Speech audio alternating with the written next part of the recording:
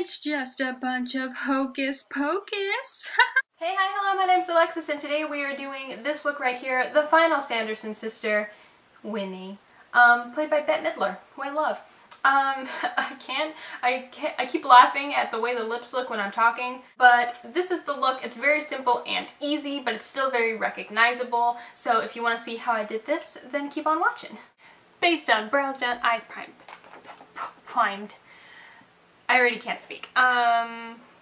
Winnie's eye look is very simple and very easy. Now, I was under the impression, when I was first doing research, that she had a smoky eye, and she does not. Bette Midler is not wearing a smoky eye.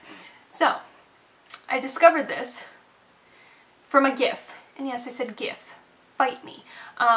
It's from the very beginning of the movie. They're about to, I mean, spoiler alert, I guess if you've never seen this, even though this is literally like the first like 2 scenes in the movie, they're about to hang the witches, and they say something to get Winnie's attention, and she goes, yes, and she's constantly blinking, constantly blinking. So from that GIF, I could see from her constant blinking that she actually has just darkness in the crease and not on the lid. So that's what I'm gonna do. That was way too much explanation, more than necessary. So I'm gonna start off with Latte. I'm using my Pro Matte palette, again, as if I don't own any other palettes. This one I'm just using out of convenience. You can use any palette that has any kinds of brown shades in them, because that's really what I'm using this for. But yeah, I'm going to start off with Latte, and I'm just going to stick it in and above my crease as my crease and transition color. So I'm just popping it in there. Next, I'm going to add just a little bit more depth into the crease, and I'm going to use the shade Corduroy on my e.l.f. blending brush, and I'm just going to pick it up with like the tip of my brush and tap it off, because these are really pigmented, and I'm just going to put it like right in like the deepest part of my crease. Right in there.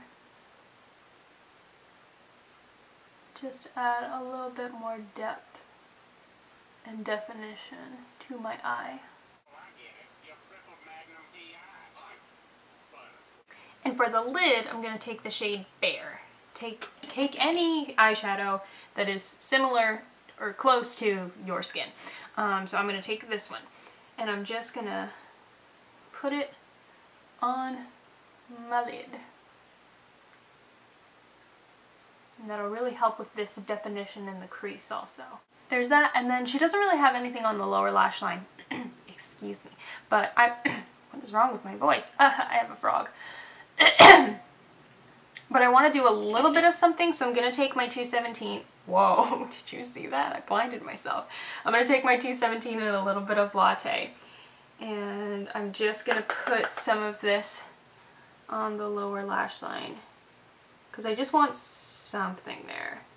Just a teeny bit of something. If anything, she has something smudged like into her lashes, but I'm me, and if I try and do that, it'll get crazy fast. So I'm just gonna put this eyeshadow down there. Next, I'm gonna take my black liner, and I'm just gonna do my tight line. Keep the waterline clear, just do just do your tight line. And then I'm gonna curl my lashes and apply, I almost said lights, camera, splashes. Wow, that's not right at all. This is better than Sags Waterproof. And that's the eyes done. Like I said, real simple, real easy. So I'm moving back onto the face. I'm gonna contour just a little bit. Just a teeny weeny bit of contouring, because I need it. So I'm just gonna do my cheekbones. Whoa! Didn't tap my brush off enough. That's okay. Blend it. Just blend. Keep blending. Don't stop blending. Never stop blending. Cheeks. Winnie has circles of blush on her cheeks. Just circles of blush. So I'm gonna mix 2 shades, because I don't want it to be too red, I don't want it to be too pink. So I'm gonna take Love Hangover and How Deep Is Your Love, so the pink and the red shade, and apply them in circles as best as I can onto the apple of my cheek right here. So I'm gonna take the Real Techniques contour brush for this, so I can really like have a bit more control to really make this a circle. So I've just dipped into both those shapes, and I'm gonna start right here. Oh my god, I'm putting circles on my face. Just a circle on my cheek. There we go. I'm gonna blend it into a bigger circle.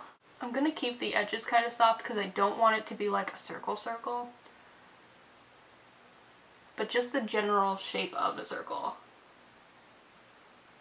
Right there on my cheek. Circles of blush.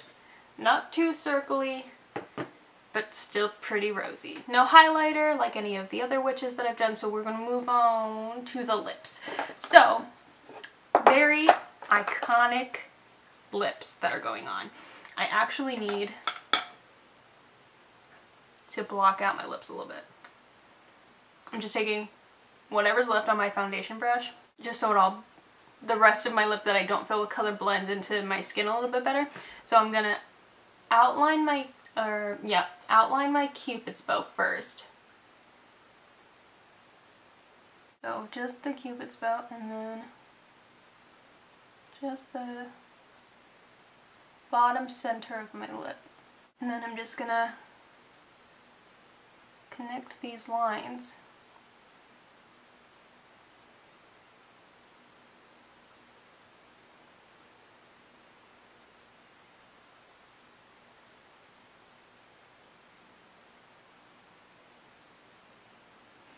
And I'm trying to curve it rather than point it. And I just fill it in, just like that. And of course you can make it bigger or smaller, your new lip shape, bigger or smaller depending on your natural lip shape. I have a bit fuller lips, so I can kind of get away with doing it a little bit bigger. But that's a general... It kind of looks funny. It looks funny when I smile. That's a general idea of how to do Winnie's lips. And this is the finished Winifred Sanderson inspired look. You can definitely tell who it is with these lips. I mean, like I said, iconic. It looks funny when I talk. But yeah. Thank you guys so much for watching. I hope you enjoyed. All the links to all my social media will be down in the description, so check me out there. Don't forget to subscribe if you haven't already, and I'll see you guys again soon. Bye!